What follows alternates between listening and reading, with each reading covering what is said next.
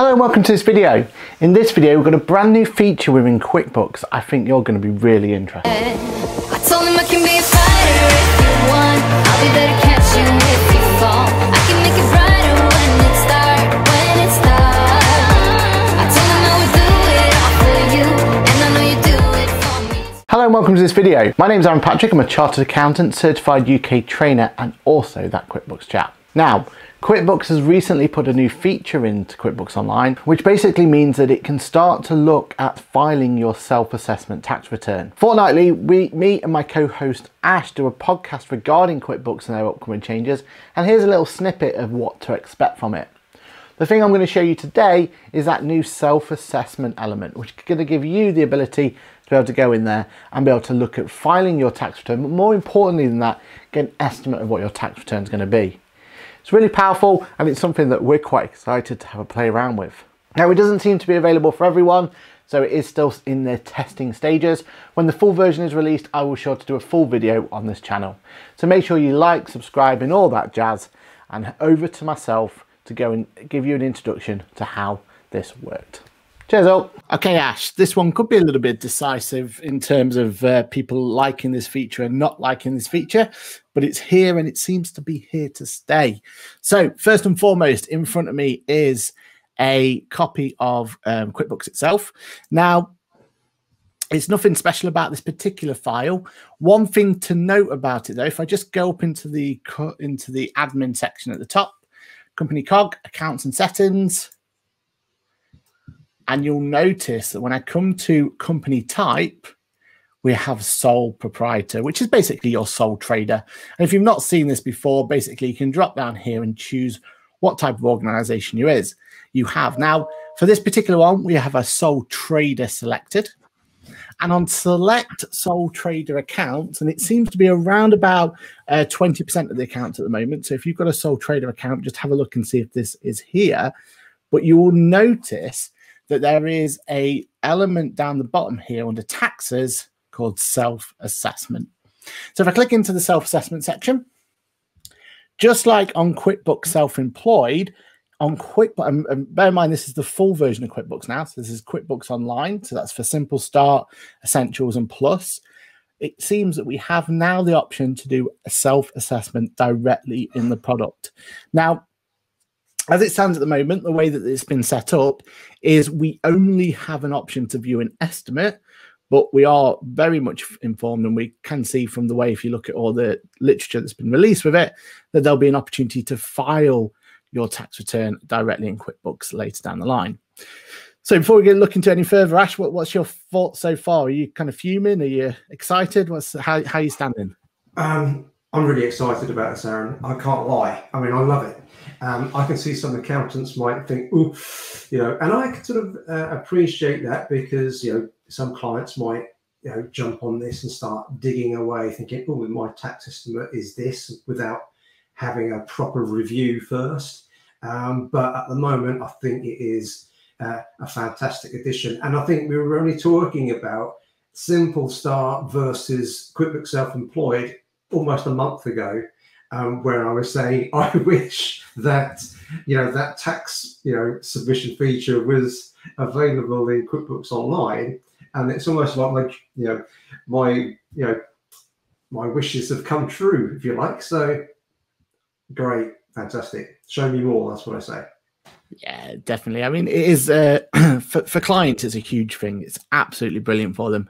One of the worst things you can have is coming up to a year end and not knowing what your tax bill is going to be. And, if anything, like a lot of my clients, burying their head in the sand and not knowing until the last moment what their tax bill, at least with something like this, where you've got that estimate being created for you, if you can keep that money to one side, you're going to be in a really good position in terms of being able to afford that tax bill at the end. So just a few clarifications to how to get this to work though. Notice that you need to make sure you've got a bank account of some sort connected. Now, it doesn't necessarily mean that you have to physically connect the bank using the auto enrollment and open banking solution and be able to actually physically connect it. I've just updated this via a CSV file, so I've uploaded the bank information manually, and it seems to have worked. So just if you do have a file that has this, you need to make sure you've got a bank account at least connected or at least working for it to work. So what happens is you press this view estimate button to begin with. As soon as we press the view estimate, it does give you this bit of a disclaimer. So basically it's telling you that it's designed for sole traders who use accrual accounting. And what that basically means is if you're not just relying on the money going in and out of your bank account, but actually you're thinking and considering using it for invoices that may not have been paid or bills that you haven't paid yet. So it's going to take into account anything that's in a particular tax year that's not actually been paid. Need to submit a self-assessment return for 6th of April 19 to the 5th of April 2020. So I've got a bit of humble pie. Me and Asha, when we first heard about this, I was adamant that this was going to be for the 2020 to 2021 estimate, but actually no, it is looking at the tax return that people are going to have to file by the 31st of January 2021. So the next, basically the tax return period, filing period we're in now, that can be filed at any point now. So it is looking back at last tax year, effectively, the one that's been enclosed. It's not just starting to build up for the current tax year, if that makes any sense. Don't have any disallowable expenses. Now, the reason for that is because it doesn't give you an opportunity yet in QuickBooks to state if a transaction is disallowable or not. And they say you are VAT registered. Now, that's a bit of a curious one for us. We're not 100% sure why that would be a massive issue or massive difference. But at the moment, that's what this kind of beta version, if you like, or the first iteration of the self-assessment tax return is based on. So once you've got and you're happy that that's done, and also disclosure on this particular file, I've not set VAT registration up whatsoever. So even if you're not VAT registered, you can still at least be able to access this element. You press the Got It button. And from there, it gives you this new view. And this whole point of this new view is to give you an estimate of your tax at this point in time. So in the top left-hand corner, it's giving you an estimate of what your income tax will be based on the information that it's got in QuickBooks. It also gives you a date at which the information needs to be submitted and what tax year it's related to. We assume later down the line, you're going to have an opportunity to move between these tax years so you can see multiple tax years and how you're doing. It's going to bring in information. Now, notice there is no opportunity here to interact with these numbers at this current state. So you can't go in, change the numbers around, or go in and edit the numbers at any point. This is going to bring the information directly from QuickBooks itself.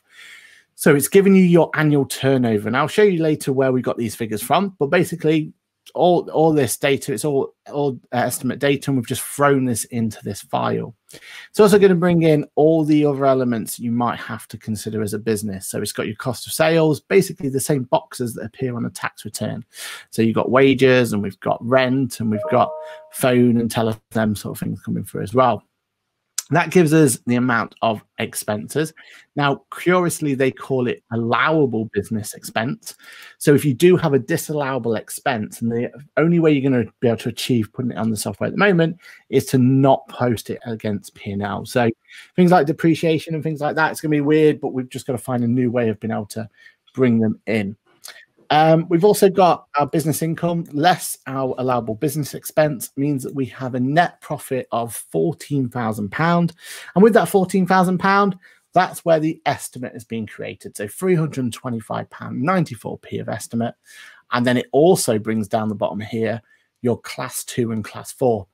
One thing that you have to bear in mind then when using this is you've got to add these two figures together to give you an indication of how much is due. What do you think to that, Ash? I think it's great.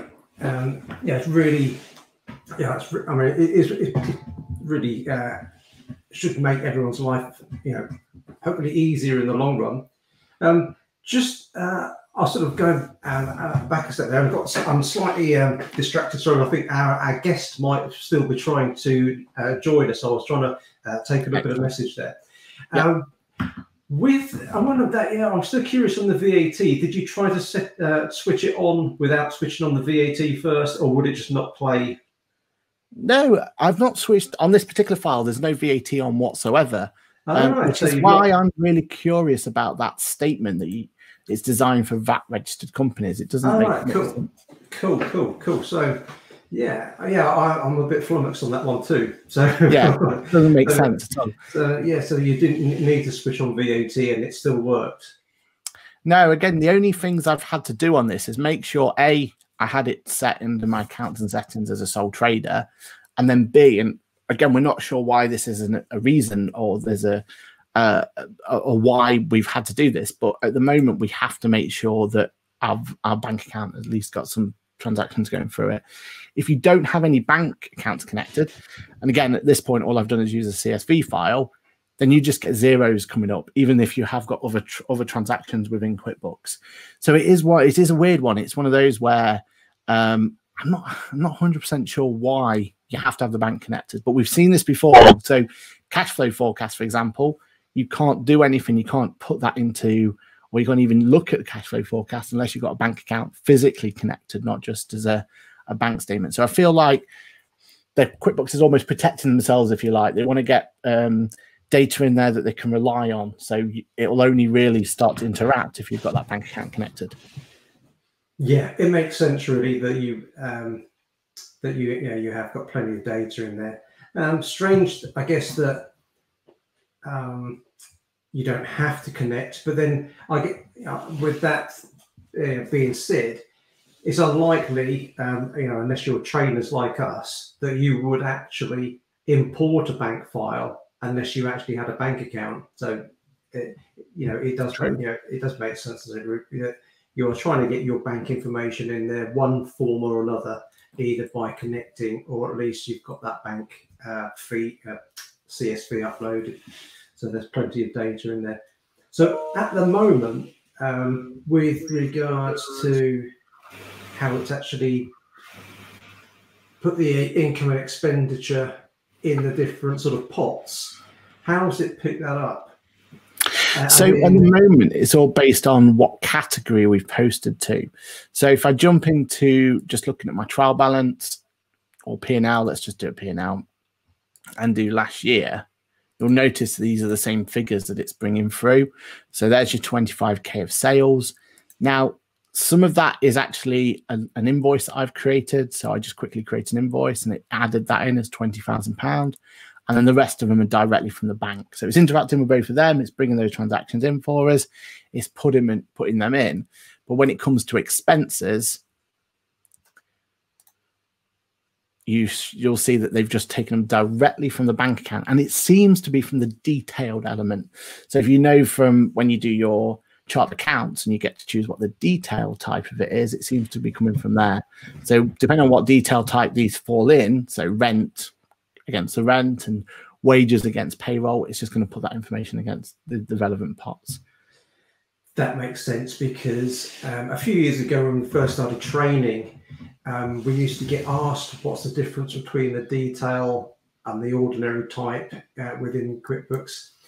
And in the US, they've been using QuickBooks for years and years, desktop and online, and they've been able to file their tax returns for years using Intuit software. And I'm pretty sure their tax returns are all based upon that detail type. So it does make sense that the UK is going to follow whatever we've got in there, because we can't, as users of QuickBooks, add any more detailed types in there. We are limited, so it makes that job easier for the programmer to make sure that detailed type has got to equal that box on the tax return. Job done. Exactly right. And I think it's also, it gives us a reason why detail type is there.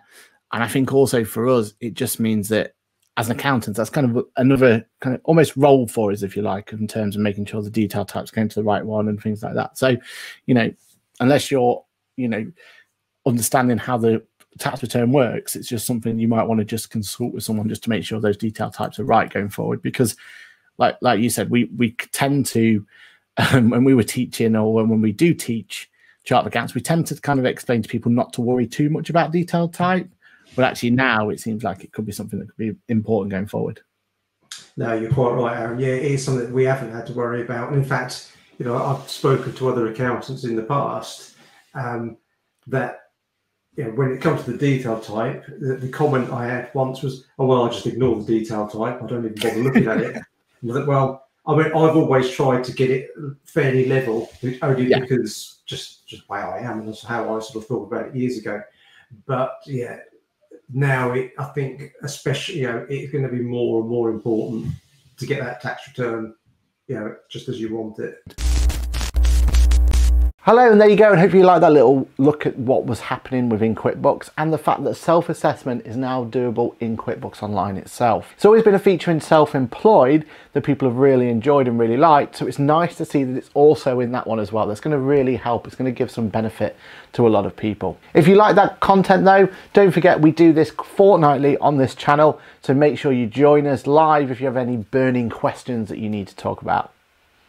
With that, that's been me. It's been a pleasure to do this video for you. Don't forget to like and subscribe and all that jazz. And I will see you in the next video. Bye for now. I told him I can be a fighter if you want. I'll be there to catch you if you fall. I can make it brighter when it starts. I told him I would do it all for you, and I know you do it for me too. I can be a fighter if you want, if you want. I can be a fighter. I can be a fighter if you want. I can be a fighter if you want. All the way that I feel, yeah, I know that it's real, 'cause I can get him out of my head. I don't care what we do, everything's feeling new. Even if we stay in bed, my heart is saying yeah, yeah, yeah, yeah, yeah. You know I want him, nah, nah, nah, nah, nah. My heart is saying yeah, yeah, yeah, yeah, yeah, yeah, yeah, yeah. Hello and thank you for watching that video. What you may not know is this channel that you've watched this video from is part of a wider group. That wider group is called AppleCore Production, and the 3 channels that we have involved are as follows: Aaron Patrick, the QuickBooks Chat, Boffick's Tax Tip. Finally, we have AppleCore Live and Geeky. All the links and everything are down below in the description, but it really means a lot to us if you can go and give a like to the other channels as well.